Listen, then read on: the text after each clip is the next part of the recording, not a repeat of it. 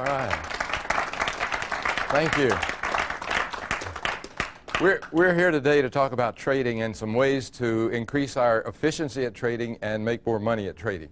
One of the things I'd like to pose with you first is a real problem that we have in trading. And if we can solve this problem, then we're a long way along the way to understanding the market better and to trading better. One of the first part of this problem is that you as a group of traders are in the top 10% intelligence-wise of the entire nation. We're in the top category as a group. That doesn't mean that every one of us is in there, but as a group we're in the top 10 percentile. Most of the people who come to trading commodities have already been successful, and that's a second characteristic of it. And that's number two, is that we've had previous success. And then the third thing that we have... Yes, okay, yeah, we'll lower those so you can see them better. The third thing that we have, unless you have found a broker that I haven't found yet who will open up an account on a credit card, you have to have accumulated some kind of amount of money. So there are three things then. You're in the top 10%, you have success, previous success, and you have money. And guess what that ends up as? That ends up as over 90% failure. In fact, the average trader coming into the market is blown out in a little bit more than 3 months. If we can understand this, then we can go a long way in understanding how to make money in the markets and how to trade the markets. Albert Einstein, toward the end of his life, was asked a question by fellow scientists. And the question that he was asked is, what is the most important question we could possibly ask? And they thought that Einstein was going to say that something about the unified field theory, which was what he was working on at that particular time. But his answer is intriguing. Without any hesitation, he said the most important question you can ever ask is the universe a friendly place? And today the question I hope we can ask after this is over is the market a friendly place? Let me give you a challenge right now. You have your pencils and paper there. What I'd like for you to do is to take a second or two and write down on that piece of paper what animal personifies the market to you. Assume that I have just landed from Mars. I don't know anything about the market, but I want to become a commodities trader, and I come to you and I say, well, what is it like? You know, I know animals. I've been out on the farm. What animal does the market personify to you? Okay? Somebody give me an answer. 500-pound gorilla. A 500-pound gorilla, okay? A wolf. An eagle, okay? Godzilla. What else? A female. A female. Whoa, I won't get into that one. Okay, what else? Anybody have a different one? A cow. A Tasmanian devil. What's characteristic about all of this? Unpredictable, unfriendly. Exactly. It's unfriendly. It's threatening. And we come to the market, and this is a threatening thing, and we're supposed to relax and make money and trade well. And one of the problems that we have is that in trading the market, we oftentimes come in with a lot of fear. And because we have that fear, our mind doesn't quite work the way it should, and we don't trade the market the way it should. Today we're going to look at a very different map, a very different way of looking at the market. And the first thing we need to understand is exactly what is the market. It's not a Tasmanian devil, it's not Godzilla, it's not a female, it's really not all these things. The market is very simple. And I'd like to share with you a very simplistic kind of a comic book example of what the market really is. Most of you remember the Flintstones. Remember, we had two leading characters in there. We had Fred, and the other guy's name was Barney. And Fred was sort of an outgoing guy, a dinosaur hunter, and a real He-Man. And Barney was more the academic, laid-back research guy who likes to live in his backyard. And Barney liked to carve dinosaur clubs. And Fred likes to go out and hunt dinosaurs. So one day, Fred goes out. He really hits the jackpot. He brings home 2 dinosaurs, and he's dressed those dinosaurs, and he's got all these dinosaur whoppers in his freezer. And he notices that his club is kind of wearing out. It's not too good. And he looks over at his neighbor's yard, Barney, and Barney's got this brand new club. So Fred gets an idea. And he goes over to the fence and he says, Barney, I tell you what I'll do. I'll give you 2 big platters of dinosaur whoppers if you'll give me that club. And Fred thinks about it, and he thinks, well, if I get those 2 platters of dinosaur whoppers, I won't have to go hunting for a couple of 3 weeks. I'll feed my family, everything. Okay, Fred, you've got a deal. Now, they have created a commodities market. And there's no commodities market in the entire world that's really more complicated than that. They have a lot more computers, a lot more screens than Fred and Barney had, but that's a commodity market. A commodity market, very simply, is a process or a place that's designed specifically to find that point where there's an equal disagreement of value and an agreement on price. For example, the last car that you bought, you gave somebody either your money or your credit to get the car because that car was more important to you than that money. Now, to the other side of that deal, your money was more important to the person you bought the car from, and you made a deal, and you created a commodity market. And again, repeating that, a commodity market is nothing more, any market, is nothing more than a place where you have your job is to find that place where there's an equal disagreement on value and an agreement on price. Now, that being true, let's examine that and see if we can take it a little bit further. If that is true, we can greatly simplify our approach to the market. Making money, and you've heard this before, making money in the markets is really very simple. Not necessarily easy, but simple. And commodity markets are very simple. Now, as a commodity market, and they're very efficient. I mean, they find this place, whether it's outcry or computer matching or whatever, before you know it, before I know it, before the guys and gals on the floor know it. It happens automatically. It will be right at that point all the time. If that's true, then we can throw out a lot of things. First thing we can throw out is the concept of bullish and bearish consensus, because basically there is no such thing. The way that works is simply this. I will go out and I will survey some people. I'll survey these 4 people over here. What's your opinion on gold? You like it, you like it, you like it, you don't like it. Then I write up a text and it says that there is a 75% bullishness in gold. Now, all that means is I haven't surveyed all the bears, because there can't be 75%. There can't be 50.1% bullishness in the gold. If there were, it would have already gone up in price. So if we can throw out bullish and bearish consensus, we can throw out some other things. We can throw out the entire concept of oversold, overbought, because it's really not there. The markets are designed specifically so that there cannot be oversold, overbought. We had a person come to a tutorial who said, Bill, you're absolutely crazy. There is such a thing. And I said, how do you know? And he says, because they have an oscillator for it. And how can they have an oscillator for it if it's not really there? And so we had to spend a little bit more time with him to explain it. But that's really true. There is no such thing as oversold, overbought. The markets are designed specifically to make sure that that doesn't happen. So we can simplify it that way. We can also simplify a lot of money management that you read. And one of the things that's very common, particularly with new traders, is that they will tell you as soon as you call the broker, the same telephone call, don't hang up the phone, when you put in the order, you put in what else? A stop, right. And they'll say, well, if you're trading the bonds, put your stop in $500 away. Don't ever take more than a $500 risk in the bonds. And if you do, that's okay, but you need to understand that you have nothing to do with the market. You're not trading the market, you're trading your wallet. And one of the most inappropriate questions, in our opinion, that you could ask at the end of the day in trading is, did we make money today? That's totally irrelevant from our point of view. The only question that is legal at the end of a trading day is, was I in tune with the market? If you're using a $500 stop, you're not in tune with the market, because you're trading your bank account and you're trading your wallet. And one of the problems that really gets us, and we're going to get into how to use this very shortly, but before we do, we need to look at the maps that we use for trading. And one of the problems in technical analysis, and let me state quite frankly my opinion, and this is my opinion, technical analysis does not work. I don't know how in the world anybody can espouse technical analysis when 90% of all the technical analysts lose money consistently. Now, if you were a plastic surgeon and 90% of your patients were uglier than when you started on them, you're not going to be in business very long. Technical analysis is not bad, it just doesn't work. And here's the reason it doesn't work. What happens is you have these smart people coming in, the top 10% IQ, and they come into the market, they've been successful in most everything they've ever done. They try to trade, or they start trading, and they lose money. Then what do we do? Well, we pull out the charts and we say, well, yesterday or last week or last month or last year, if I'd done this and this and this, I would have made a lot of money.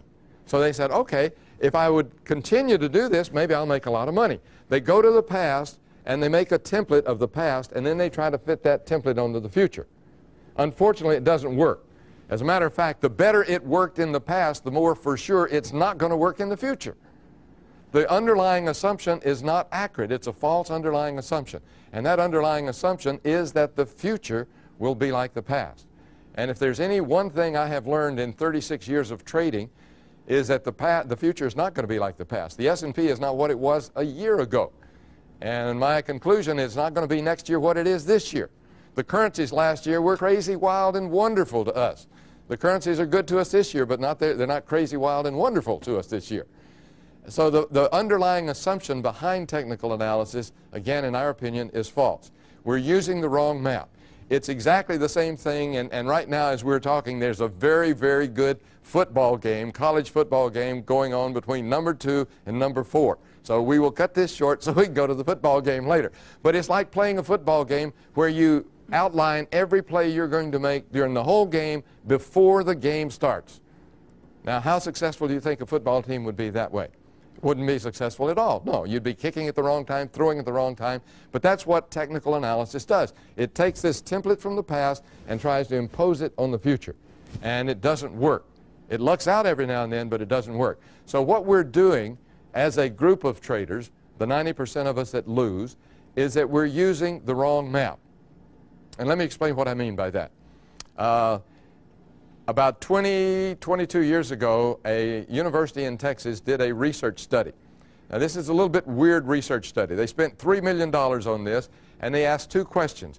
If all of the animals in the world had the same intelligence that human beings have, but they had the same physiology. So a grasshopper is still a grasshopper here, but it has the brains of a human. And a cow is still a cow, but it has the brains of a human. And all of the animals at once went out to look for water, search for water. What would be the first animals to find it, and what would be the last animals? Now, all of these real smart professors and researchers could not decide on what animal would be the first. But do you have any idea what? They all agreed unanimously, without one exception, what animal would be the last to find water? Anybody? Fish. Fish would be the last to find water, because fish don't know anything else. I mean, you're sitting here and I'm up here, and what we think normally is there's nothing between us, right?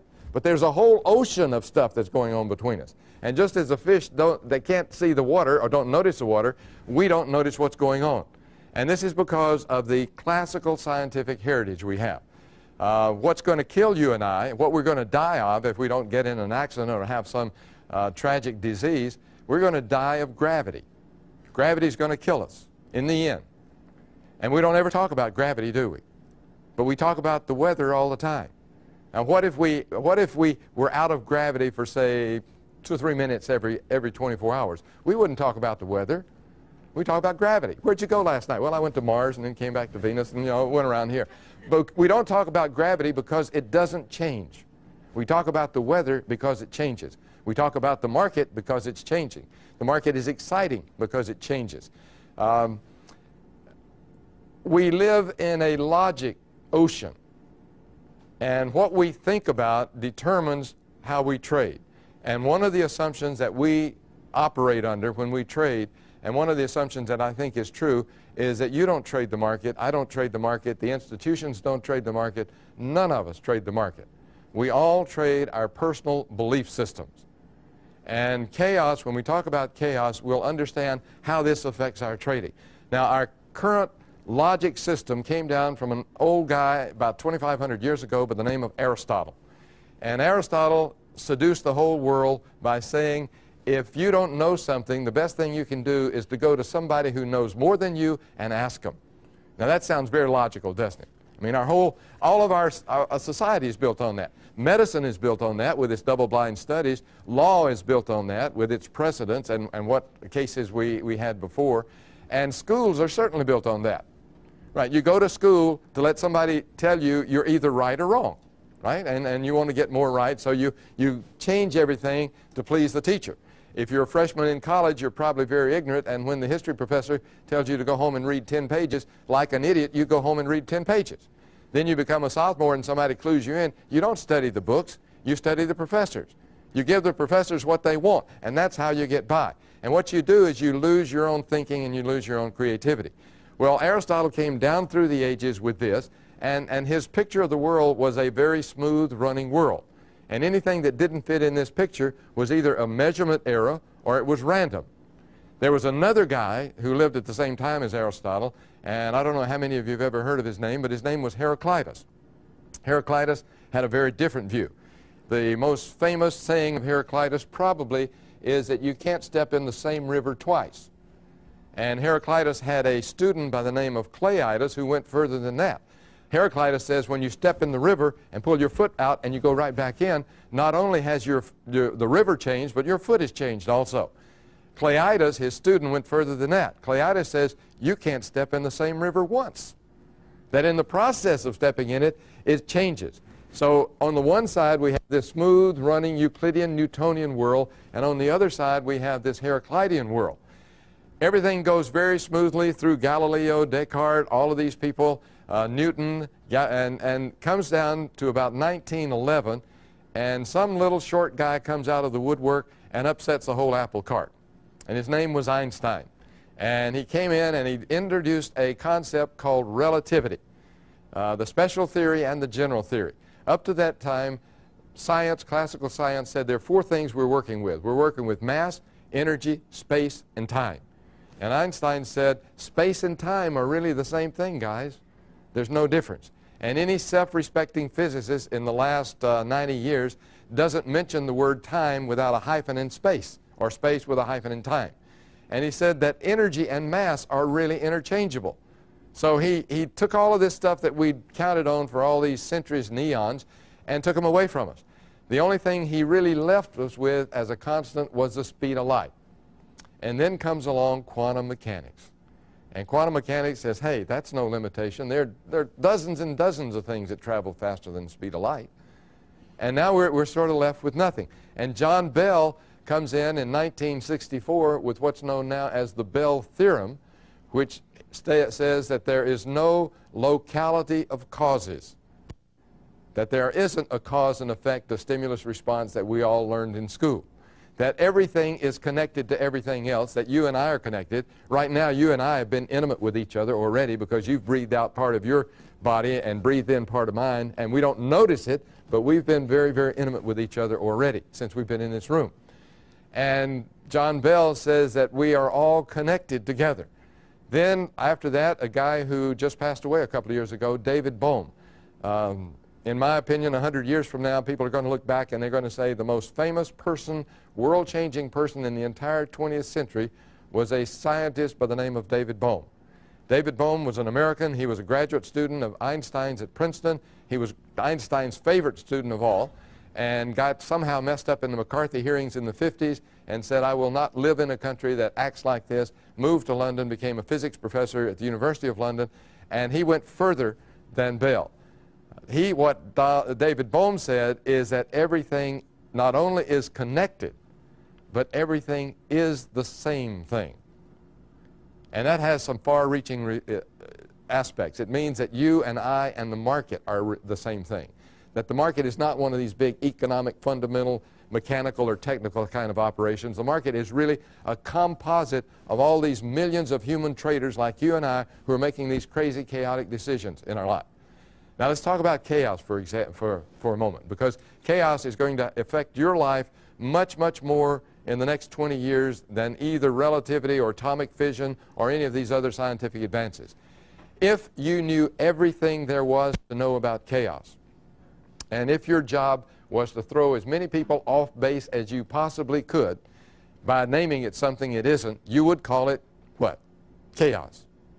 We have a talent for misnaming things. You and I think right now that we're talking with our conscious mind, or we're communicating with our conscious mind, right? The left hemisphere up here. But that's the only part of your brain that ever goes to sleep. It's the only part of your brain that is really unconscious from time to time. And yet we call it the conscious mind. If you really understood what chaos is not randomness. Chaos is a much higher form of order. And what I'd like to suggest that you remember from this presentation is that the next time you hear the word chaos, as in the science of chaos, chaos is a bad name. The real message or the real meaning of this science is how you handle new information. So chaos is new information. And we call it chaos, but it's new information is a much more descriptive term. Then we come to the part of how do we handle new information, because up here on the chart what you see is new information every time you look at a chart. The first thing you have to do, or what the first thing we normally do when new information comes in, we try to organize it. We try to put it into old categories. So we say, well, what is it like? It reminds me of this, or is it like this? What we're doing is we're massaging this new pristine information and putting it into old categories. And we'll swirl it around and bend it around and make it plastic so it'll fit in there. I had, in my younger days, I had an experience, a bad experience, with a lady who happened to have red hair. And I judged from that experience that any female with red hair is absolutely no good. So today when I see a red-headed lady, unless I catch myself, I've already made a judgment. I don't even know who she is. I've never met her. But this is because I've massaged this new information into this old categories that stay away from red-headed women. Now we all do this. We all try to organize any kind of incoming information. Once we have anything organized, it doesn't matter whether it's a note you're taking or the IRS or whatever, there is a strong tendency, the first priority of any organization is to survive. Now we're in an election year, and not so much now as we get closer to the election, but last year there was a lot of talk about doing away with the IRS, getting a flat tax, a consumption tax or whatever. Can you imagine what would happen with the hundreds of thousands of employees at the IRS, the hundreds of thousands of CPAs and tax lawyers if we really tried to do away with the IRS? They're going to try to keep that thing going. Once a bureaucracy in government is established, it keeps going. In the market, once a bracket goes, it tends to keep going. Once a trend goes, it tends to go further than you thought it would. Remember back in the mid-'80s when some of these wild-eyed skeptics and specters were saying that, gee, you know, the Dow is going to go up above 3,000. It's going to go to 3,700. And everybody was poo-pooing that. And what happens? It's almost twice that now and still on its way up. Anything that is organized tends to survive, or that's its primary function. We were having a discussion not long ago about the economy of the world, and we were talking about what are the biggest movers of money in the world. And we came up with four. The four biggest money movers in the world, and nothing else in the world can come close to any one of these four. And those four are war, medicine, religion, and insurance. Think about that for a moment. War, medicine, insurance, and religion. And they all have one thing in common, and that's death. And all of us don't want to look that in the eye. We want to survive. There's an old country song whose verse goes, everybody wants to go to heaven, but nobody wants to die, which points out some of our paradoxical kind of thinking. But think about it. You have war to kill people and break things, right? And if you don't kill somebody and you wound them, you put them together with medicine so you can send them back and shoot them again. And those who get shot and killed, you've got insurance to send some money home to sort of ease their pain a little bit, and then you have religion to take care of the ones who were shot.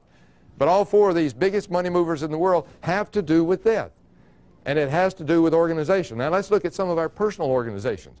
Here you are in a profession of trading commodities. Your job as a speculator is to take risk that other people don't want to take. And if you do a good job, they'll pay you outlandishly for taking those risks off their back. But what did you learn? What was the first thing you learned as a kid? Not to take risk, right? Don't touch the hot stove. Don't go across the street. You learned before you had any intelligence to make a decision to be risk adverse. Let's say you're a 2-foot-high person here, and you're adventurous. You're out there trying to learn what the world's about, and you're entering the terrible twos, as they call it, and your mama says, don't touch the hot stove. Well, you don't like that, so you bite her on the leg. And then she whips you a little bit, and you get this idea, this organization comes in, this new information organizes itself, that I'd be a lot better off if I wouldn't bite her on the leg. And then you take this into adulthood, and when somebody says something to you, you don't bite them on the leg anymore. Well, we do the same thing in trading. We don't trade the market. We trade our own personal belief system. Any questions at that point? One of the things that we talk about in chaos, one of the things that chaos theory tells us, there are three principles in chaos theory that are important. And you can see these principles at work in the market every day and on every 1-minute and 5-minute chart. First principle is that everything in the universe, everything, takes the path of least resistance. Now, you are here because whatever was going on in your life, this is the path of least resistance. You're sitting where you're sitting right now because that was a path of least resistance for you at this moment. What you will trade tomorrow or Monday will be the path of least resistance, and the market will take the path of least resistance. That's the first principle. The second principle is that this path of least resistance is determined by the always underlying and the usually unseen structure. For example, let's say you have a river running down a hill.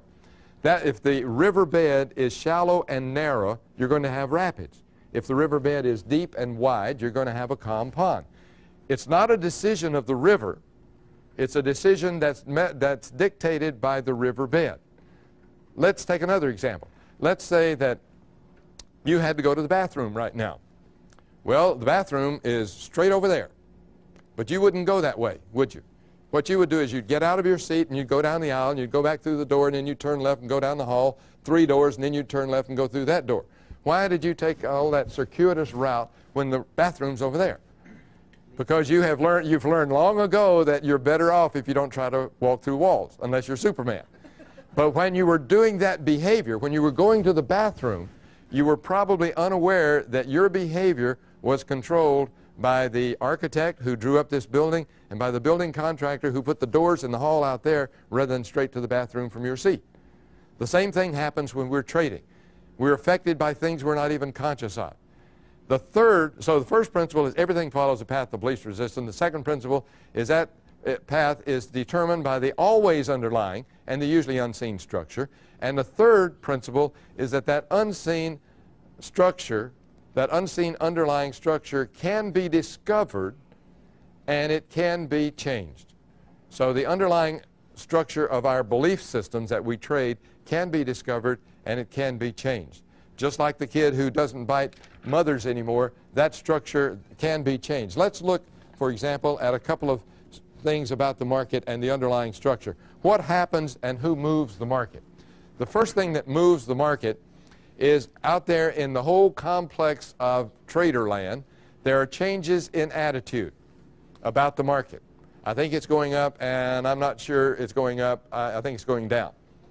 And that kind of change. And remember that for every change in the market, it always happens where there is an equal disagreement on value and an agreement on price.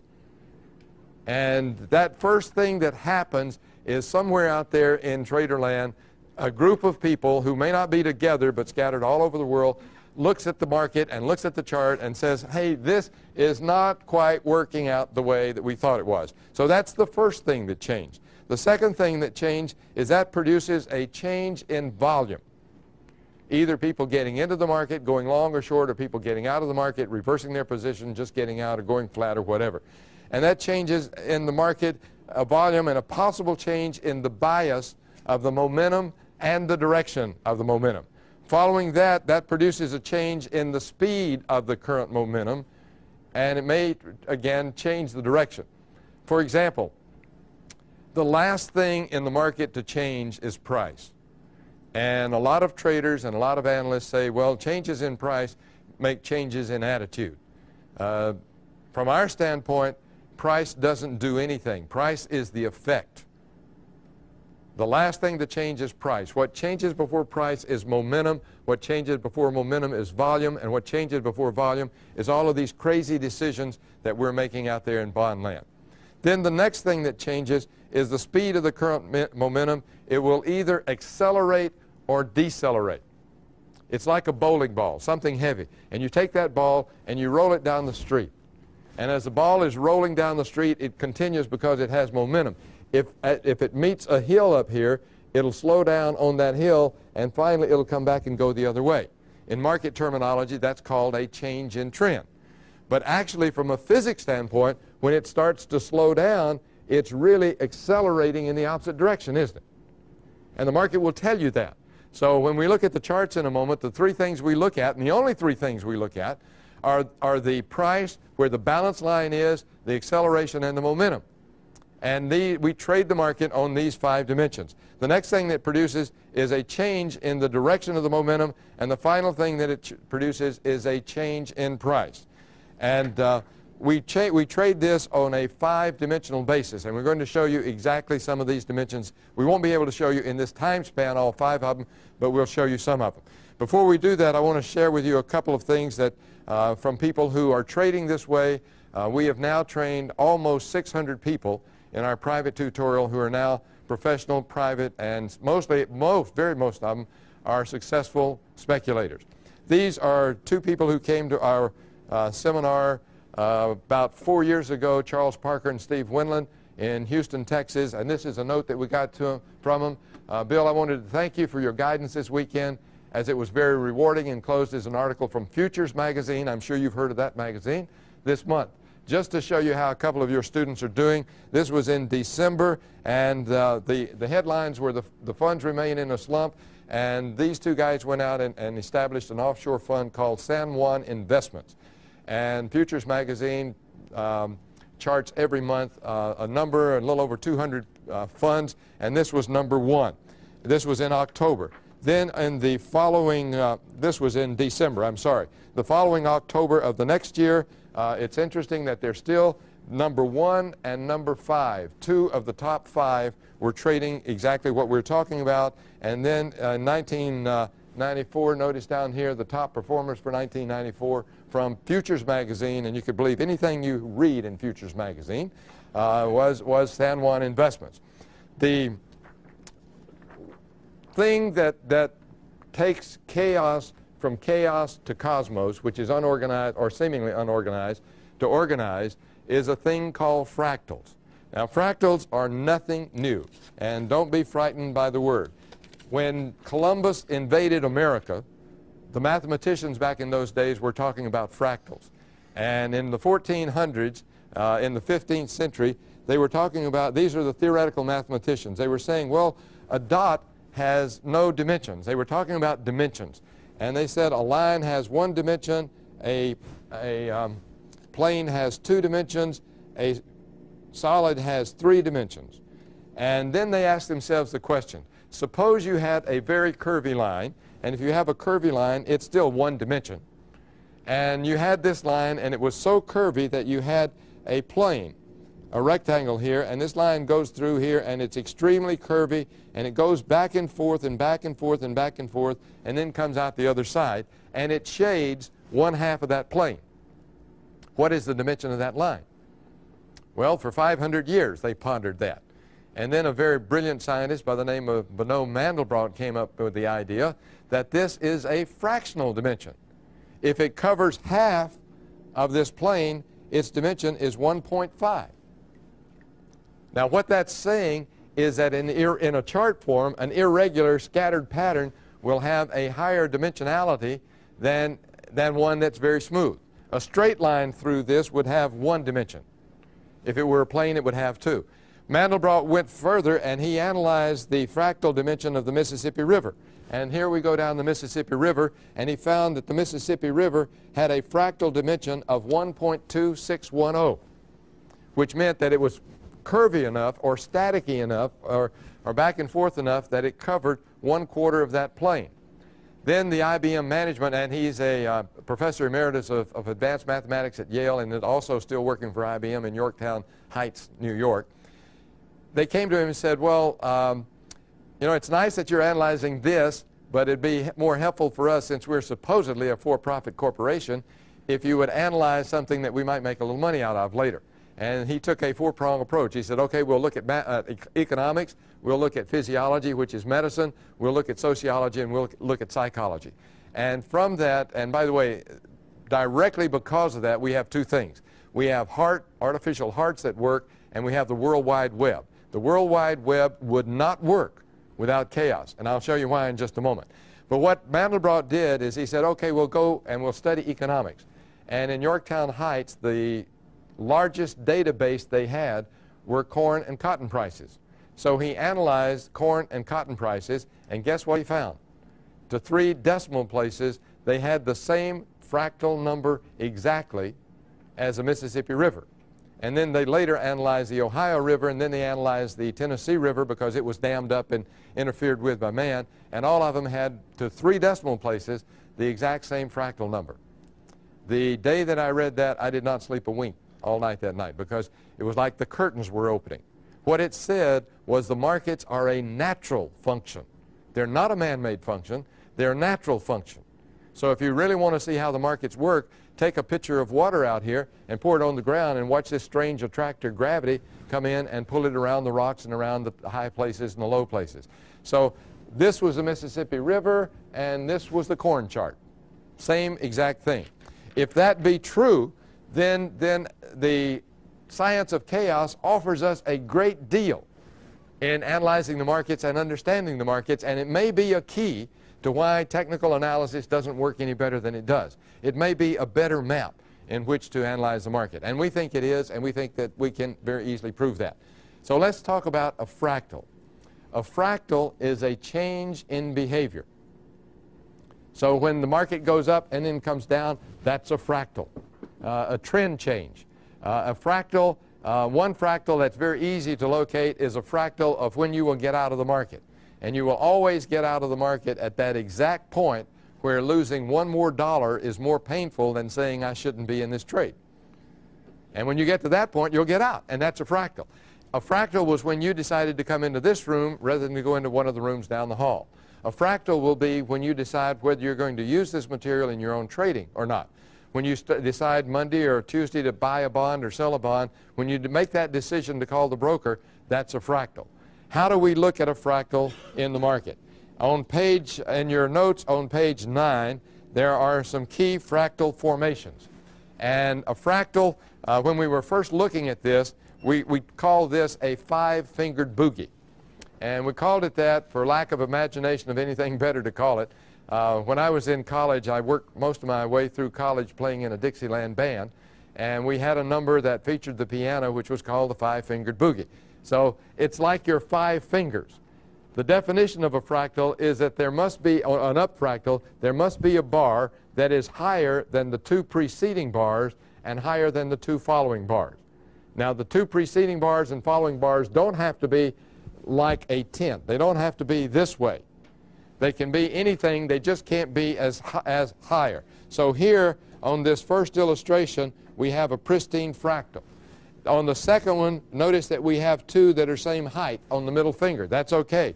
That is still a fractal up. Over here we have three. It's still a fractal up. It's a fractal. It's a fractal. Down here we have the exact same thing, a fractal, a fractal, a fractal, and a fractal. It takes only a minimum of 5 bars. It can be more than 5 bars, but you have to have one bar that's higher, or for a sell, one bar that's lower. And let's look at an example of this, and let's look at an example in a real chart. And by the way, these are actual trading examples.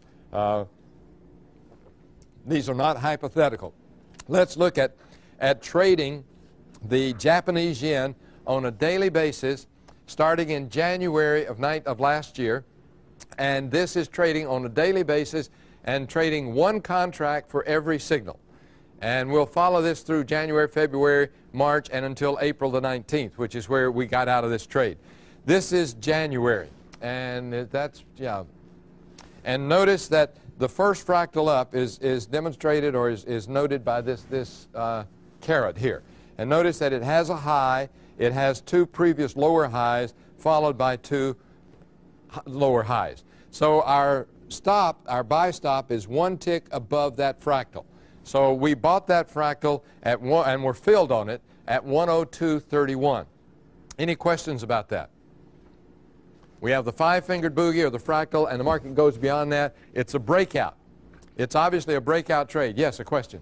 I assume you got it on the 5th bar. The question was which bar we bought it on. We buy it on the first price that exceeds the top of that fractal. We take 1 tick above that, and when it hits that, we're gone. Now, since you're buying a breakout, you obviously have the world's worst trade location, don't you? You also have the maximum potential loss. So you need to be satisfied a little bit. Now, remember that we're looking at the market from 5 different dimensions. For example, let me give you an example. Let's say that we have an aquarium here, and we have a fish in that aquarium, and you have a television camera here, and you have a television camera from over here. You're going to see 2 different fishes, aren't you?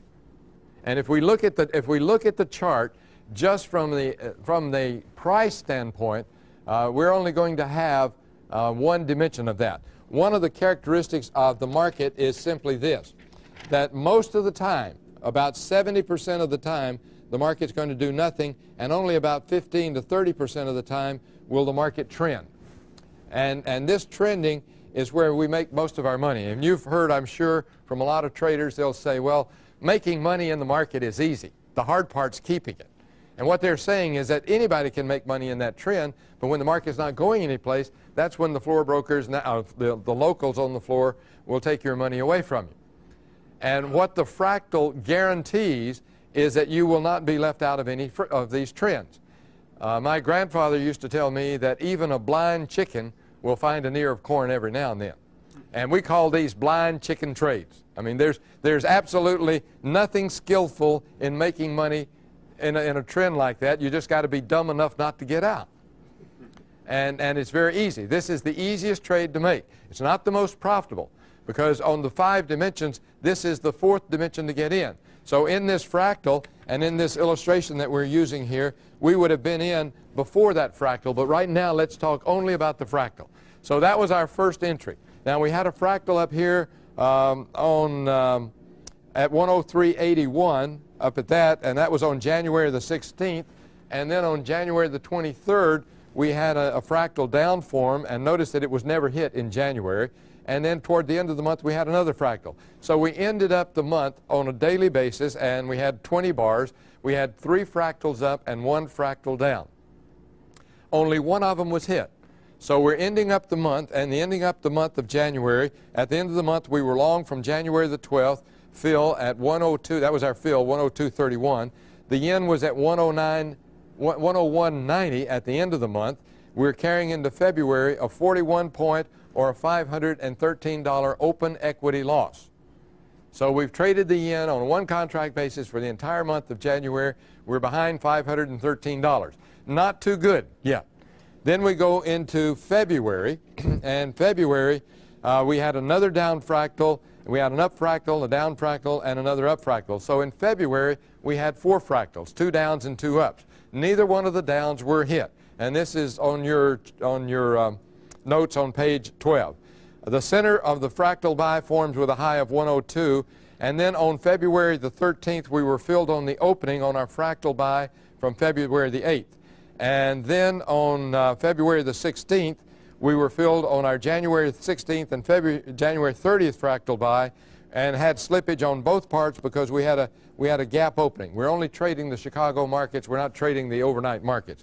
So we had this gap up. We were filled on both of those fractals. So at the end of February, where we were standing is that the yen closed out the month at 104.57. We're long 4 positions, 102.31, 104.11, 104.11. That was on where we got filled on 2 with slippage, and 102.76. We also have a buy stop order for another position at 104.91, and we're carrying into March an open equity profit of 539 points, or $6,738. Much better than the end of January. $500 open equity loss. Now we have a little better than a $6,700 open equity profit, and we are now in 4 contracts, I'm sorry. Then we come into March, and March was extremely good to us. We only had 2 fractals in March. Now, can anyone tell me why this point right here is not a fractal? Why is that not a fractal down? Yes. Right. It needs a higher low here in front of it. It only has 1. And remember, it has to have 2 on both sides. So that is not a fractal down. The same thing is true with that one. That's not a fractal down. And this is not a fractal up here because it doesn't have 1. So it takes a minimum of 5 bars.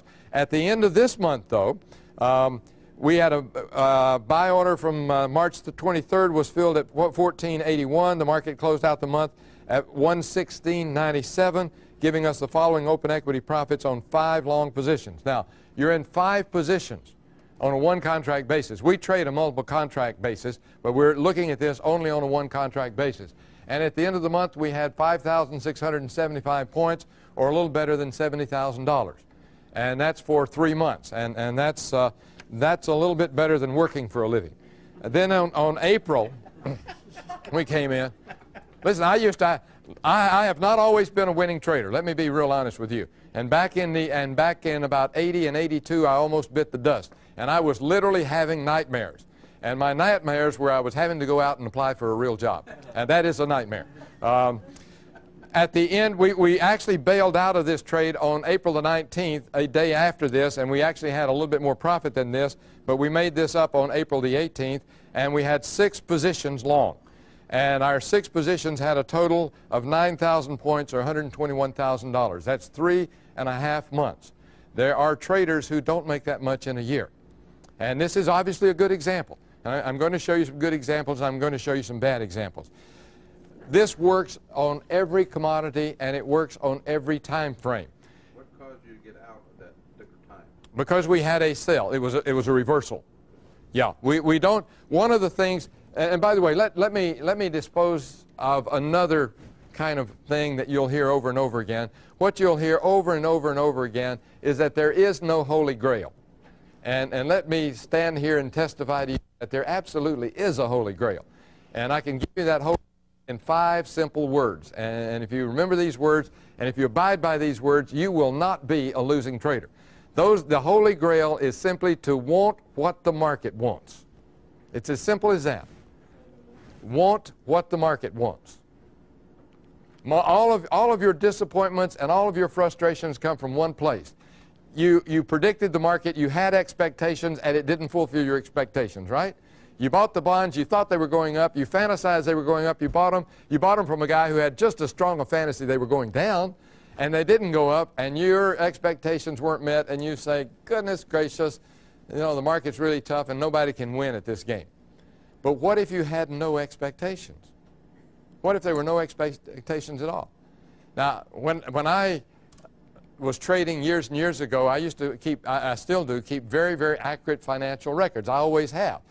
This is the only thing, I guess, in my whole life I've done consistently. I still have 3x5 cards, real tattered cards, when I was 11 years old and had a paper route, and on a good month, my net worth would go up 25 cents. And on a real spanking good month, like Christmas when they'd give the paperboy gifts, sometimes, some years, my net worth would go up 75 cents in 1 month. So when I was trading, I decided that I would keep an account of how well I was trading. So I would take all of the contracts I traded, take my profits and loss, and divide the profit or loss by the contracts. And I would get an average profit or loss per contract. So if this month I averaged $75 profit a contract, last month I averaged $50 a contract, I would say, well, I was trading better this month than last month. And then I saw the fallacy and actually the stupidity of that, and I decided that since this is my way of making a living, and has been for a long, long time, that I should run this like a business. I should have a cash flow, a profit and loss, and the whole 9 yards accounting-wise, and did. And that wasn't what I was wanting. That wasn't what I was looking for at all. And today, and for the last 10 or 12 years, I have evaluated my trading on 2 counts, one being more important than the other. The lesser important, but vitally important. Don't let me lead you astray. This is vitally important, but it's not the most important thing. Is how long does it take me to dial the broker after I see an indicator? So when I see this fractal going up, if I'm speed dialing the broker as soon as it's formed, I know I'm trading well. But if I'm saying, yeah, but it might be an Elliott wave, 4th wave, and you know, 85% of all my whiplashes happen in 4th wave, and I think I'll let 1 more hour go by before I get in. That's a kiss of death for me. My trading will not withstand that. But the real thing, the real thing that I evaluate my trading on every second that I'm in the market is this. I look at the chart, I know my positions, and I ask myself the question, do I give a hoot which way it goes? Do I care which way the market goes? And if I can honestly sit there and say, I don't care which way the market goes, I know I'm trading well.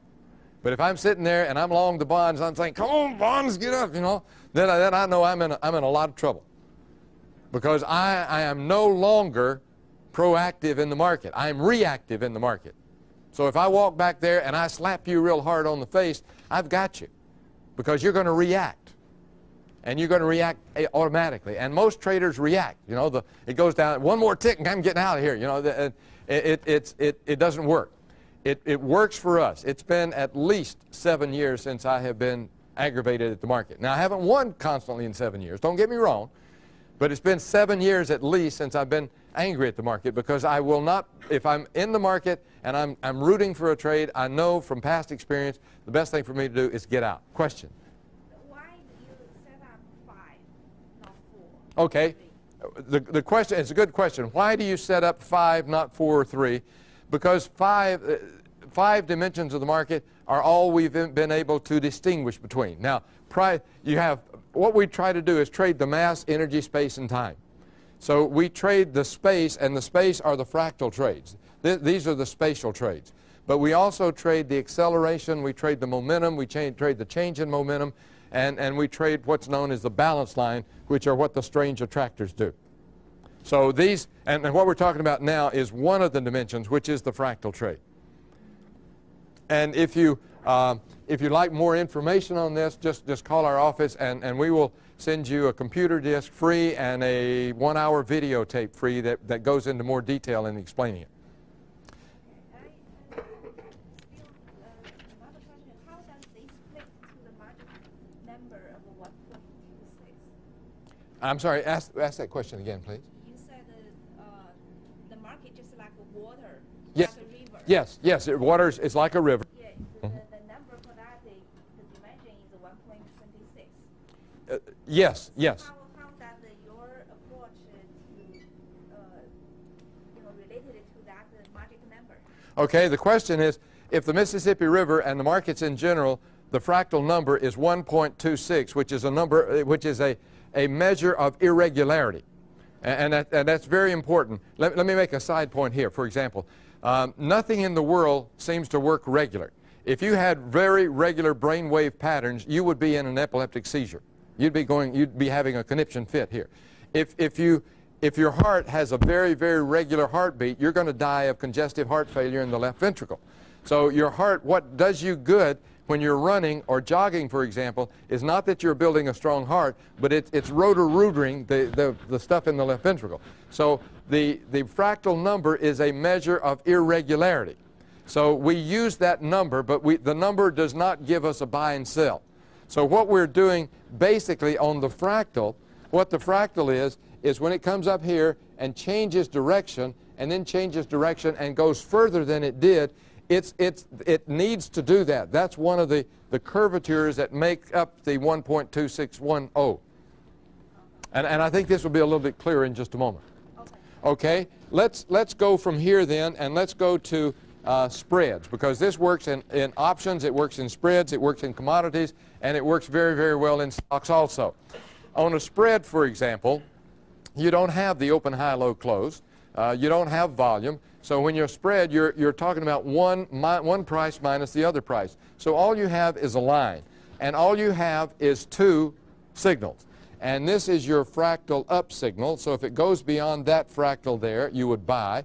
And this is your down signal. If you go lower than that fractal, you sell. And it's as simple as that. It cannot get any simpler than that. And let me give you a couple of examples. And these are also in your notes. And this is page, this is another page on your notes, but I'm not sure which page. This is the Swiss franc yen spread. Now, we regularly trade 3 spreads all the time. We're in them almost every day. Swiss franc D-mark, Swiss franc yen, and D-mark yen. Again, last year was an absolutely great year for us in the Swiss franc and the D-mark and the yen. And here you see 10 months of the Swiss franc yen spread. And all of these numbers are numbers of contracts. Not numbers of contracts, these are entries. And this is, again, we trade multiple contract, but the example I'm going to use is a single contract basis. All we're doing is doing what the market tells us to do. We're not predicting, we're not analyzing in the normal sense of the being. The market is to us, and I think this is, the more I think about it, the more I think it's true. Trading is like a religion. And in a religion, what you do is you make a leap of faith, you make an assumption that whatever God says is true, right? I mean, you don't say, well, God, that doesn't make sense to me, you know, because God says it, that makes it true. Well, when the market says it, that's true. And anytime you say, well, market, that doesn't make sense to me, so somewhere along the line, you have to have enough experience or good experience or enough faith to have faith in the market. The market is not a gorilla. It's not Godzilla. It's not a Tasmanian devil. It's none of those things. The market is nothing except a projection of your mind in a real sense. So once you get the faith there, then whatever the God says is okay, and you don't question it. So when the market says buy, you buy, and when the market says sell, you sell. So anytime these happens, we don't discuss it. It's there. All we do, we become an obedient servant, and when it says buy, we call the broker and we buy. So from March the 1st of last year until January the 1st, which is 10 months, these were our actual trading in the Swiss franc yen. And on the next page there is a... Those fractals, those numbers, or those contracts put on? No, those are fractals. Each one of those numbers, good question. The question is, what are the numbers? The numbers are the fractals. So this was our 4th entry, that was our 5th entry. It's not the number of contracts. We were trading multiple contracts, but this is, and this is based on a one contract basis. And the reason it's based on a one contract basis is because in looking at a way of trading, I want to eliminate basically some of the asset allocation. We do asset allocation, but the only way I think you can analyze an approach to trading better by looking at it on a one contract basis than you can a lot of contracts. Another question. So those are both buy and sell signals, though? Yes, those are both buy and sell signals. And we, on the up ones, you can see we're buying, and the reason that was such a good move is because we moved from way down here to way up there. And the results of that move are on the next 2 pages, and I'll just show you here the last page. And this is 10 months on a one contract basis. Now, the margin for a currency spread normally is 75% of what one contract would be. So if both of them were $2,000, the spread margin would be $1,500. So you can do basically you can do 4 spreads for 3 open orders. And we have other ways where we implement this also. But on the D-Mark yen, in this same period, had a very similar chart, but not quite as much, but it made over $200,000. So if you had last year, and this is, this is what they normally call, the initials are BS. It doesn't do any good to look at the past, but these are actual trading examples. You could have started both of these trades with a very small account, less than $10,000, which is totally ridiculous. I mean, we're talking hypothetical now. But $10,000 would have handled the entire year of trading both of those spreads. And the problem is you don't know when these are going to happen. So you have to be in the market. Let me give you an example. We do private tutorials, and a while back we had a young lady from Little Rock, Arkansas who came. And she, yes. And I don't know if she knew Hillary or not, But seriously, it wasn't Hillary. This girl became a general contractor, and she was a short girl, 4 foot nothing kind of thing. And if you're a female who is short, trying to do building business, general contractor in the good old boy network of Little Rock, Arkansas, the odds are against you. I mean, the odds are very much against you. She was a success. She built residences, she built some commercial buildings, she even built a couple of strip shopping centers. She was a general contractor for 10 years, very successful, got bored with it and said, I want to do something more exciting, I want to trade commodities. And she started trading commodities. Her husband said, you made all that money, you can throw it away any way you want to, but you're not getting any of the family money to trade. So she came to a tutorial, and on the last day of the tutorial, she said, Bill, I have a problem. And I said, what's that? And she said, well, I don't have much money in my account, and if I lose this money, I got to go back to building, and I don't want to do that. And I said, well, Jana, how much money do you have in your account? And she said, a little over $4,600. So I said, okay, let me tell you what your problem is going to be, because she's really a vivacious, go-getter girl. And I said, your problem is going to be patience. And you've got to trade something, because you can't lose this money. And you need a lot more money than that to really have a good chance of being successful. But you've only got about $4,600. And she says, well, I know you're going to tell me to trade Eurodollars, right? And I said, no, not Eurodollars, Eurodollar spreads. Intra-month spreads in the Eurodollars, because they don't move that much anyway. And so when she came to the tutorial, this is where the market was. Now down here at the bottom, and this is not in your notes, but maybe you can see this here. But down at the bottom, we had every reason to believe that was the bottom. We had what we call our 5 magic bullets. And what that means is that all 5 dimensions had turned around and gone the other way. So we had our 5 magic bullets. When they turn around, it will kill a trend. I've never seen it fail, not even once. And we thought this was the bottom. This was in November. And then we had a move up, and we had what looked like a three-wave move back down. When she came to the tutorial, which was the first weekend in December, we thought that this was a September-December euro-dollar spread of the next year. This was in the first weekend in December. And we said, it looks like that the bottom is in to us, Jana. And what we're going to do is we're going to buy some euro-dollar spreads at -68. We only have to take three ticks risk, $75. And by the way, the margin on a euro-dollar spread is only $250, so you're not taking a big risk. And so her immediate question was, gee, okay, that's good. Let's trade some. How many can I trade? And we thought about it a while, and we said, well, let's try 3, because if we miss out, you're getting in at 68, your stop is at 71, you're risking $75, 3 contracts, 3 spreads. That you're risking $225 plus 3 commissions, and that would be somewhere around $300, and you've got $4,600 in your account. That would bring it down, but it's worth a chance, we think. So she left. She bought the 3 spreads at -68, and she left. And as she was leaving, as soon as she walked out the door, our staff were talking. We said, well, let me tell you what's going to happen. Jana is going to get on that plane back to Little Rock, and she's going to realize that she's only margining $750 out of her account, that she's got enough money, she could margin 16 other spreads, because I got still $4,000, and that's 16 other spreads. Well, she didn't go 16 spread, but she did indeed think about that on the way back, and she increased her spreads.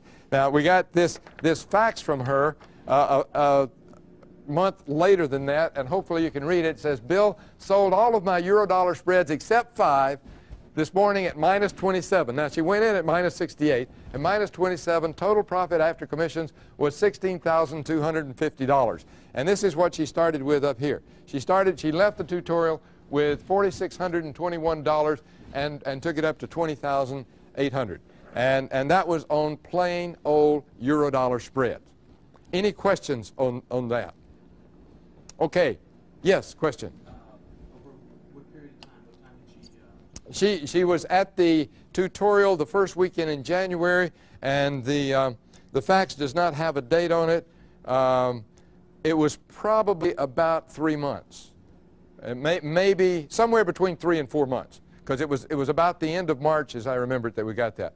And since then, she's doing very, very good. She has not gone back into the building business. She didn't go out and get a real job.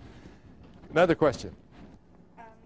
My question is, I saw you have some example about you're losing cases.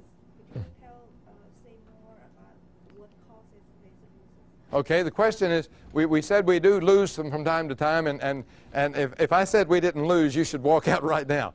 If anybody says they don't lose from time to time, you should walk out. This does lose. And I, quite frankly, am not very interested in wins over losses. I'm interested in the bottom line. About 9 or 10 years ago, I had a very good winning percentage. My winning percentage was something around 68, 69%. I was not with the same amount of equity. I was probably making less than 10% what I am now with the same equity. And I don't know what my winning percentage is, but I would guess, and this is a guess, but I'm pretty sure it's less than 50%. I don't win 50% of the time. But if you get out of your losses quickly, your win-loss ratio is going to be relatively small. I know that in the Commodity Traders Consumers Report, one year, one of the newsletter writers in there about May of that year saw very clearly that he was not going to be a winner in anything, so he decided very consciously, I'm going to go for wins over losses. So what he did for the rest of the year, as soon as he got a profit, he locked it in. As soon as he had a loss, he'd let that mother go and go and go, and hoping it would come back and be a winner. So at the end of the year, CTCR, he won the best win over loss ratio. He had 67% wins, but it was a losing year. Now, guess what the advertisements were the next year, which were very truthful, ranked #1 by CTCR in wins over losses. Well, now, to a naive person, that's where I want to go. But the bottom line is what's significant. What causes the losses are simply that we're not perfect and incoming new information. The biggest key that we can talk about is let this incoming information organize itself. and react to the market. Some of you may remember the black comedian Flip Wilson, who used to talk about the church of what's happening now. Well, what we want to do is trade the market of what's happening now. So we don't consider what we're doing technical. Now, our indicators are absolutely, totally, 100% unambivalent. I mean, if we took the 500 people that have gone through the tutorial and showed them a chart, they would pick out the exact same indicators. How you use those indicators is something else, because you may trade a 5-minute, I may trade a 30-minute, or I may not trade that or whatever. So it's very important. I think the most important thing we could say today is that the key to trading is to give up. It's not to outsmart the market, not to outsmart other traders, but simply to give up what your expectations are. It's almost a Zen Buddhist kind of thing. It's not that you're trying to control the market or outsmart it or outpower it or anything else. It's like the market is a dog, and I want to be the tail on the dog, and I just want to follow the dog everywhere it goes. Now, my friend Tom DeMark says he wants to be the nose of the dog, and nose is what oftentimes gets in trouble.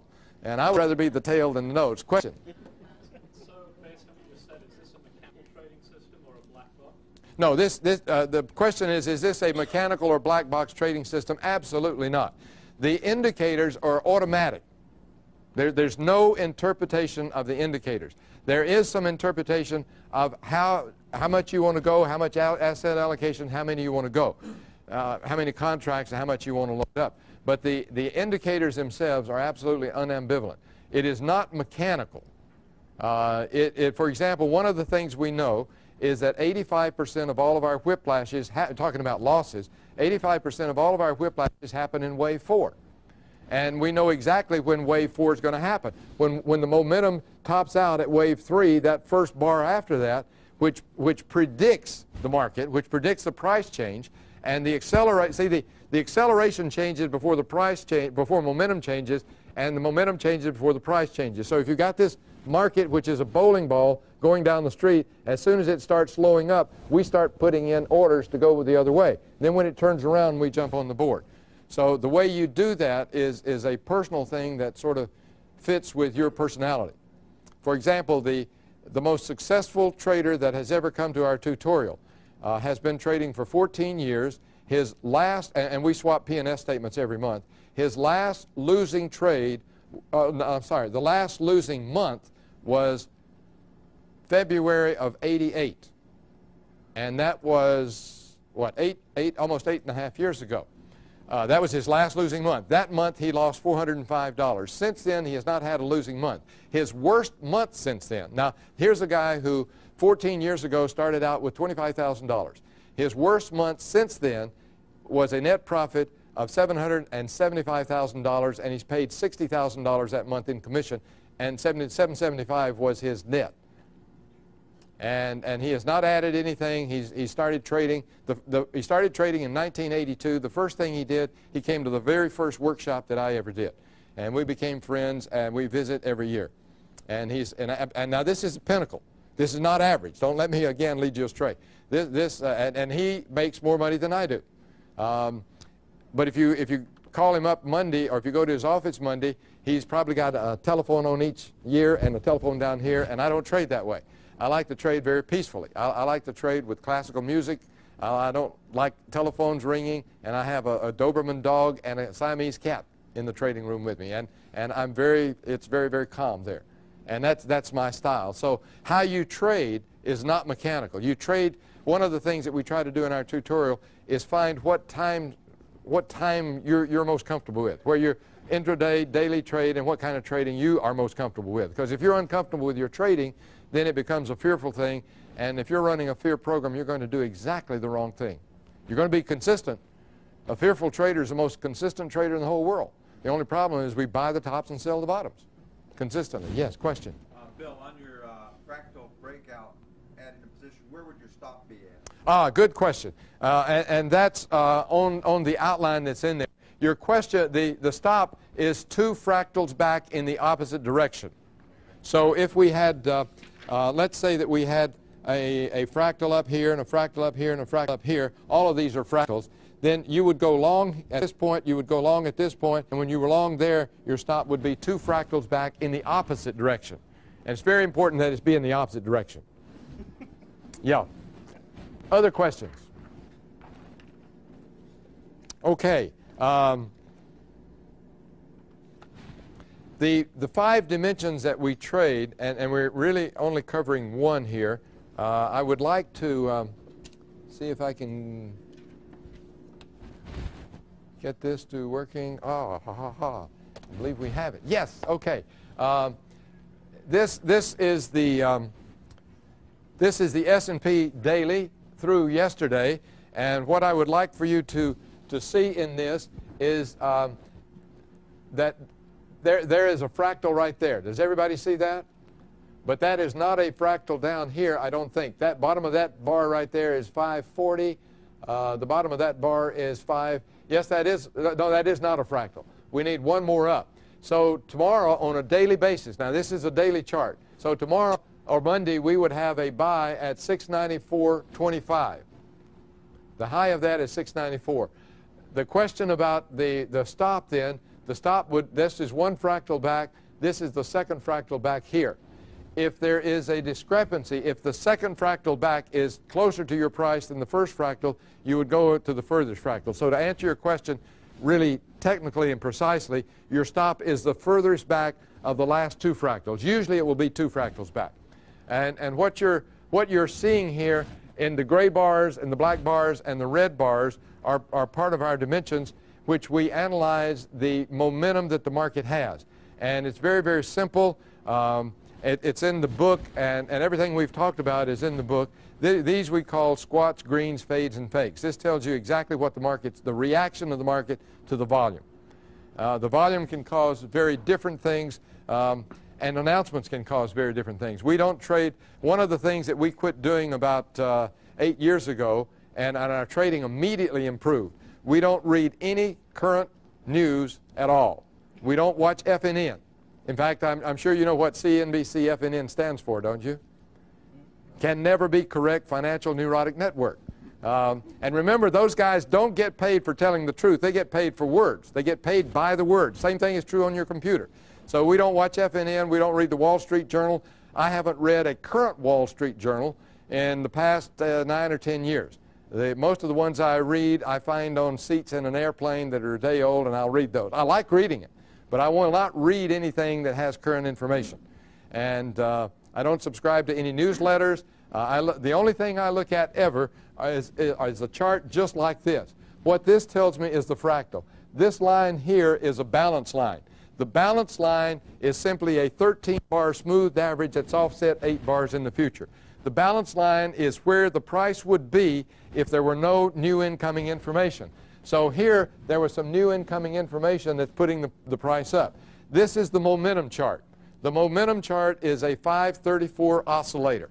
And all that is a 34-bar moving average that is subtracted from a 5-bar moving average. And this is what we count the Elliott wave on.